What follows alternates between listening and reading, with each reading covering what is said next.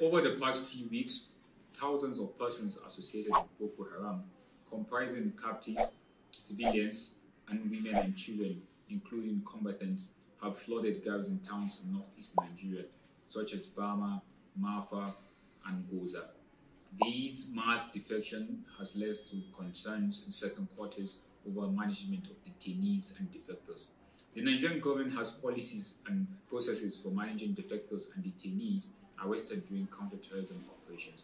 These individuals are screened and profiled by the Joint Investigation Committee comprising intelligence officers that determines if they are sent for rehabilitation or released or sent for prosecution in accordance with the Counterterrorism Act of the country.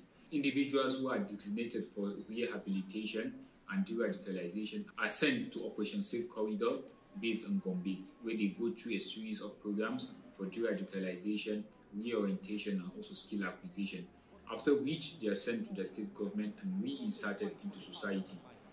These 165 former insurgents have just concluded the DDR, that is under Operation Safe Corridor.